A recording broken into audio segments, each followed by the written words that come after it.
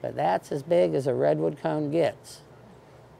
And that's just another one of those kind of ironic things that are the tallest living thing on the planet has that little bitty cone. Here is a carving that was done from a tree that was down on our river trail. And they do it with a chainsaw, which is just brilliant. So that's part of one of our trees. But couldn't cut any of these trees down, it would be terrible.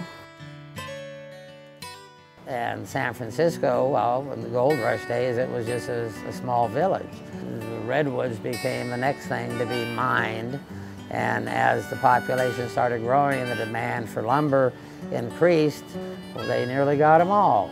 My dad, when he grew up here in the 50s and the 60s, there was 22 mills between here and Laytonville. They were just taking sections and completely clearing it out.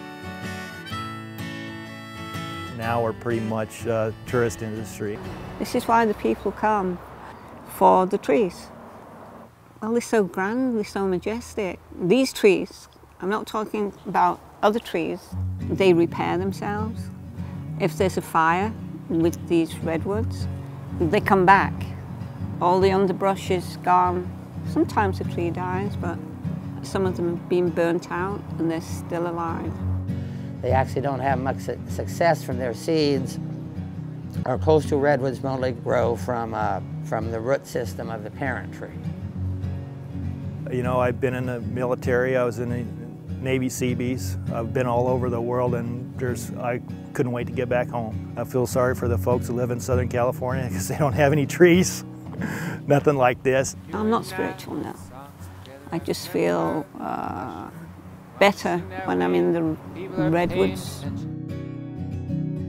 And we joined the county choir, and you asked if it was all right, if you shouted